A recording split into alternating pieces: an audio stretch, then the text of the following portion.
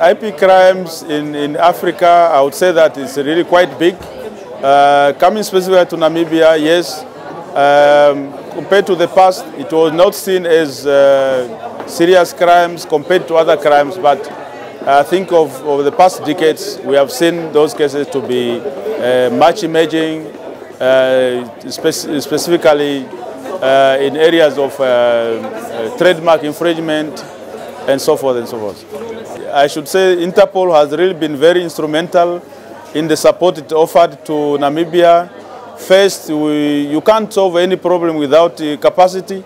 Namibia was one of the accorded countries to have undergone first mentoring program of IPSIC, organized by Interpol. We have had the opportunity to spend some time as a Namibian delegation in Lyon, where we were trained for 2 weeks.